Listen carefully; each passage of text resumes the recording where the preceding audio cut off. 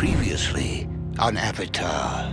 You're looking at the only waterbender in the whole South Pole. Jesus, I'm not the biggest fan of the previously on Avatar segments in general, but this one is one of the worst. I know it's supposed to jog your memory for the episode to come, but I feel like this one going all the way back to the first episode is a little too heavy-handed for me. Not a different line read in the recap this time, but a different sound effect. There's a new one. Here's sweatbending the first time, and here it is in the recap. Oh, it's the episode where the phase of the moon matters, guys. Let's open with a shot of the moon looking very full. Does it look too full? Just put the lightest shadow ever on the left side of it. It doesn't count then. What about the next shot? Yeah, just make it a circle. Another thing to mention in the shot is that we see the moon over the mountain that's important later in this episode. And even the field of fire lilies that Hama messes up later. The blade of Wing Fun was haunted!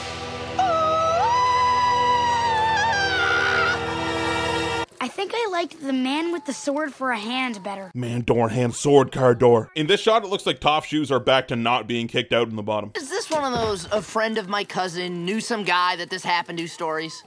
No, it happened to Mom. I don't even remember who that looks like. Mom turned and saw Nini standing by the fire. She was blue, like she was frozen. Well, human spirits are very blue in this world, so Kaya's story might check out, honestly. Wait! Guys, did you hear that? I hear people under the mountain, and they're screaming. Alright, so Momo being rattled here would actually have me believe that he can understand human speech, but we've been over the fact that he can't. Weird. Hello, children.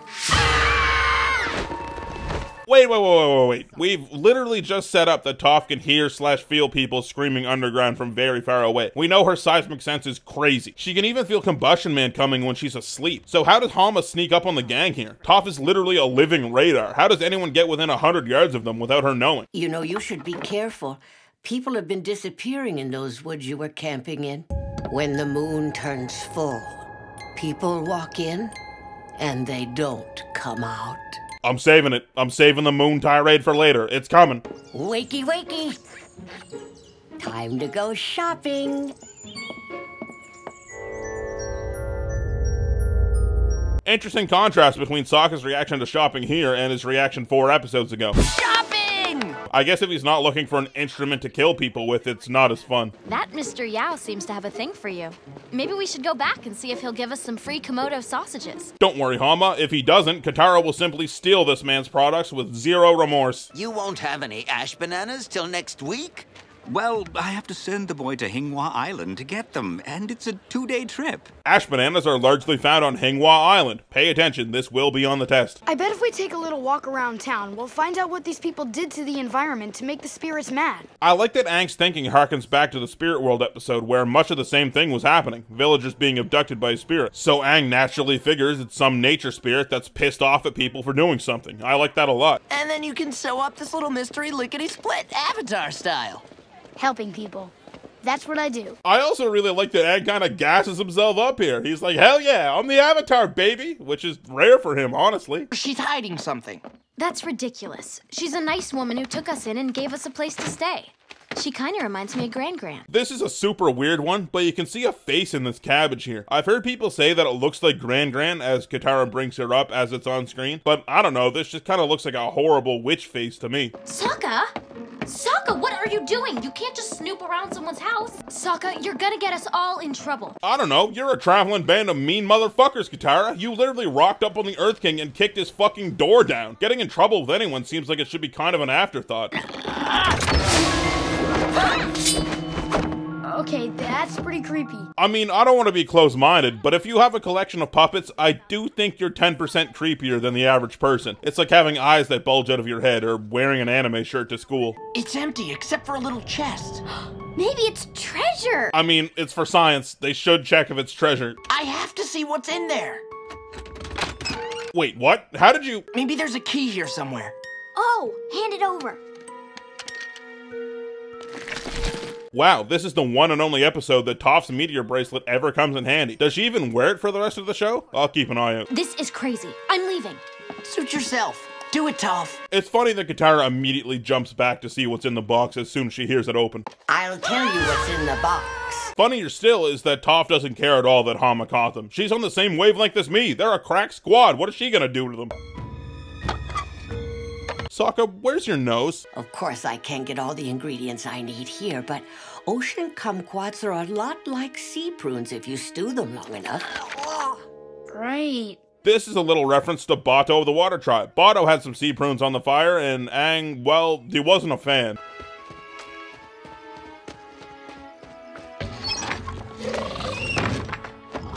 Yeah, Appa's kind of just hand-waved away this entire episode. He's sleeping in a cave in one of the first shots, and then apparently he just chills in this barn for like 2 entire days in a row. Sounds hellish for a big guy like him. And how did you explain your enormous cow monster to the kindly old lady? Who wants 5 flavor soup? Toph didn't actually want any Hama. Please take your soup back. Also, this is the second instance of soup bending in 2 episodes. There's just as many soup bending episodes as there is blood bending episodes in this show. I was stolen from my home.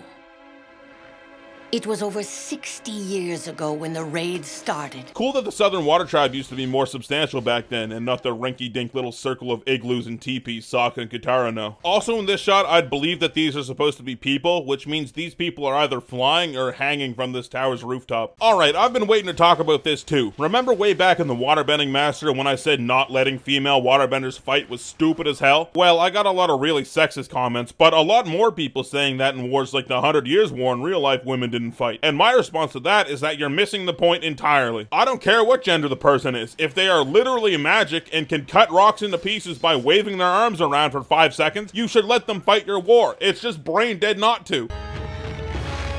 We did our best to hold them off. This is the same Fire Nation ship from all the way back in episode 1. Hama had a hand in putting it there. The shots of Hama being captured share a lot of the same shots of Aang being captured in episode 2. Like, a lot of them are pretty much exactly the same shot, which is a really cool thing for them to do. Oh, and canonically the girl here who bears a striking resemblance to Katara is Gran. Just thought you should know. I was the only one who managed to escape. How did you get away? Blood bending. I'd like to teach you what I know so you can carry on the Southern tradition when I'm gone. Yes! It's cool that Katara gets another master here suddenly. It's been a season and a half since she was anyone's student, so I like that she's suddenly the one learning again. This show is really good at keeping things fresh with each character. Did you know you can even pour water out of thin air? We're finally entering the endgame of the that makes sense moments for bending. Once again, things are paced out amazingly. If Katara learned this kind of thing earlier on, it probably would have become a staple of the show, and the writers would have had to write around it a lot. Katara learning the possibility of this now adds up better to why we never see her actually do it, but it's still cool to see that it can be done. They were really smart about this. This has got to be the nicest natural setting in the Fire Nation. I don't see anything that would make a spirit mad around here. You know what? I've been thinking the same damn thing, Aang. In fact, every town they've gone to has been pretty well off, no big issues, except the one in the Painted Lady. A lot of people want to talk about that episode is pointing out the fact that the Fire Nation is having a negative effect on their own population, but they don't. It's that one town. That's it. With the propaganda in the kids, you can extrapolate that all the kids in the entire Fire Nation are learning the same thing, so that hits home. But saying that the Fire Nation are harming their own people when every single town we see is doing fine, minus the one in the Painted Lady, doesn't seem right to me. The Fire Nation is fucking over that one town. Everyone else is fine. Excuse me, sir. Can you tell us anything about the spirit that's been stealing people? Only one man ever saw it and lived. I love the spooky music that kicks in here suddenly. That's super funny. Also, since when is the strap of your sword green?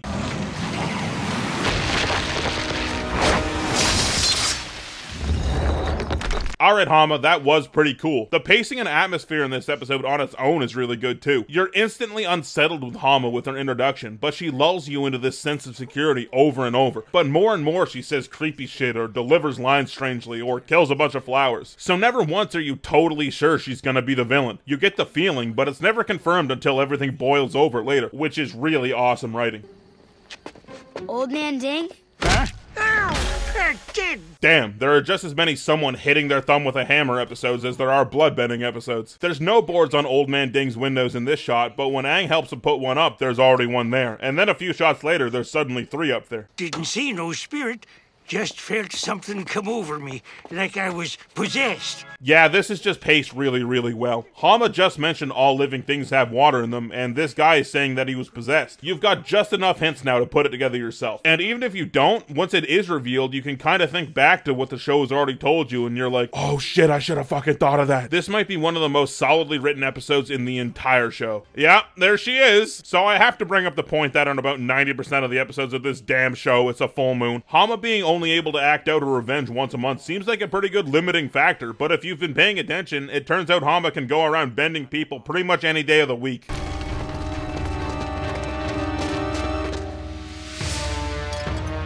We're saved! Remember the puppets from Hama's closet? Well, a few of them actually look to be modeled after our prisoners in here. This one looks like this guy, these two match up, and these ones too. That's like pretty dark, right? I like that they set up Toph and pick locks with her meteor bracelet earlier in the episode, so she can actually get these people out of here without metal bending. Hey look, it's an owl cat. We saw one of those back in a pet store in Ba Sing Se. And I passed years developing the skill that would lead to my escape.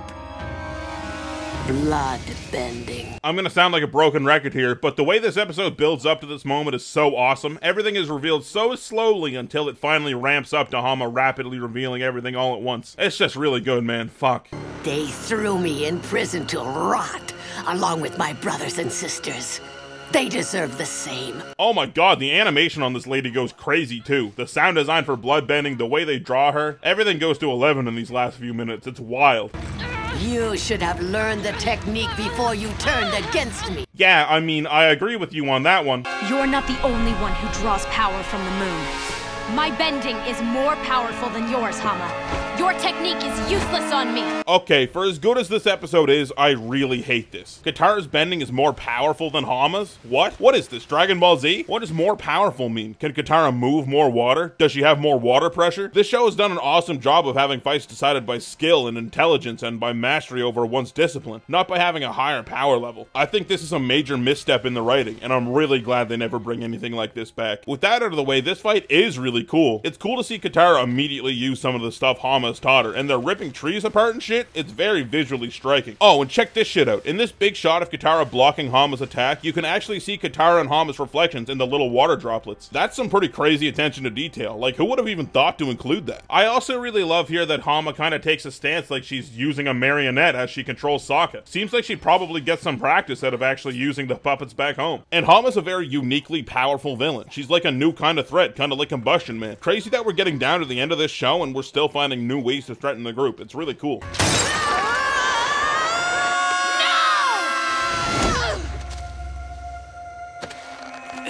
Alright, is Katara learning bloodbending immediately just by feel a good moment? No, probably not. Pakku said she did very well very quickly, but it was more because of her hard work, not because she was innately talented. So Katara just getting this crazy new kind of bending on her first try kind of spits in the face of what she's about. She's worked for what she has. So this episode is really good, despite stumbling a bit at the end. It's like a mystery episode, and the build-up is written super well. You get just enough info at the right pace to start putting things together for yourself, and you're like, can waterbenders do that? And then Hama's like, yeah, I can do that. It's really cool. I really don't like Katara's DBZ moment or her nailing bloodbending right away, but that's not enough to sour the whole episode for me. The rating's just too good. This one is a really good one. Alright, so this worked last time, so I want to do it again. My videos usually get like quite a few more views than my actual subscriber count, so if you're not subscribed and you're watching it and you enjoyed it, please subscribe. Like I've mentioned, my dumb lizard brain likes to see number go up. So yeah, if you're not subscribed, please sub. Thank you. Patron shoutouts. If you want to be 2 episodes ahead of the YouTube releases, you can support me on Patreon for just a few bucks. Link, as always, is in the description below the video. Shoutouts to my top patrons, Agent Rhino, who can do a 1-finger pull-up, Bradley Ralph, who was the first human to have a natural exoskeleton, Brendan Murphy, who has laser vision with the same power as a magnifying glass held up to the sun, Donnie Snow, who lay dormant in the Arctic for thousands of years until being awakened just recently, Dylan Calvo, who has ridden one of every animal on Earth, Elder Xandanthus, who can turn anything they touch into silver, but you don't really get a story written about you for that, Caitlin, who actually likes black licorice, which makes her the toughest person on the planet, Kennedy Stapleton, Impotent, who can survive any fall if the number of feet is an odd number. It's quite the gamble. Lou Carrera, who scientists keep calling peak human evolution. Mandatory Sin, who is the reason I drink. Literally. Mike the Wizard, who sleeps on a bed of nails and likes it too. Nick Carpenter, who has won every kind of contest except eating. Omega Fighter, who shaves with a flaming claymore. Skylos, who unlocked camouflage just recently. Useless Princess Backwards, who actually only is capable of walking backwards as well. Tiago Nascimento, who is known as the Sky God in most ancient societies. Tom, happy belated 21st birthday from me and Verity. Hope it was a good one. Verunda, who shot an elastic band into the eye of the last Cyclops to kill it. And Zoompi, who has access to a button that calls down one Martian airstrike wherever he wants. Use it well. And my other fuck you money patrons, Andrew Edwards, Brahman from the 5th floor, Buddha Jacker, Caps Lock, Charlie Rock Quigley, Daniel Ward, Eric Barney, etc., Fritz Sullivan, Garrett Kane, Harrison P., Jared Berkman, Jess, John, Keith Clausen, Phantom Lord Daddy, Sean Martin, The Sinking Bubble, and You Frickin' Nerd. And of course my god analyzers, Ahsoka, Ashlatano, Alex Fritz, Ali, QPZM, Austin Gallup, Be My Valentine, Big Thirsty, Brand Muffin, Bingo Dingo, Canine Corpse, Kevin Yagi, Chase Brignac, Chris Dolmeth, Dan Bertel, Daniel Nordzig, David Carlisle, Derek Cornwell, DJ Jax, Do Mutual Aid, Dominic Saint, Distant, Earth 2 John, Eleanor Rose, Epic Goomba, Eric Ross, Glintlock, Gub Gub, Homie One Kenobi, Hype King, It's Carton, Jay Lambo, Jeremy Rubenstein, Jimbo, John Ajaka, Jop Moreland, Joshua Bone, Joshua Haskett, Juice Pouch Grape, Justin Scott, Kadex, Keon Gilliland, Lady Serena, Lehman Russ, Lord Draken, 7367, Matthew Stargel, Mr. Airborne, Mitchell Gobreck, Mortius